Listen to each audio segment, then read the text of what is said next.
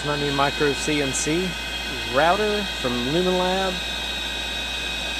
and it put a dot there. Alright, now we're rolling. This is code from Eagle, and I used PCB-GCODE to convert it. I had to hand edit this file though because it was pretty messed up. I don't like G0 codes, I'd rather have a G1.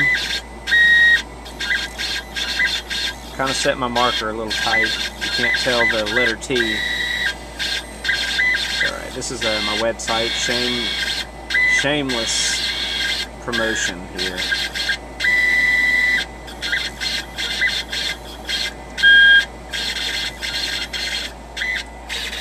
That's the amp.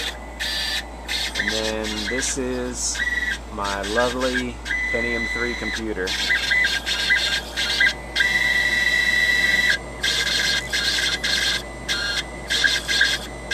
We're about to take this thing to the home.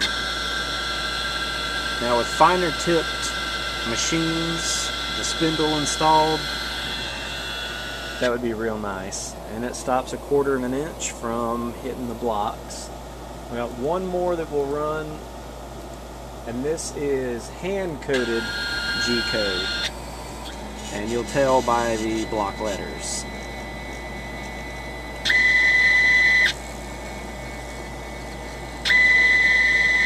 And I don't know if you can see the letters underneath, but it's following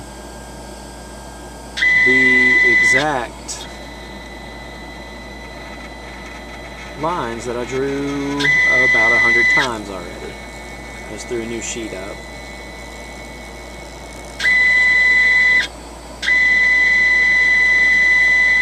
It's worth learning G-code because the file, even PCB-GCODE, is not perfect. And it's good to be able to notice if there's a mistake, especially when it comes to taking this thing home. Alright, here we go. Now I hand-coded this, it could go wacky. Oh yes. So there you go. I try to keep it short, 2 minutes and 25 seconds to this point.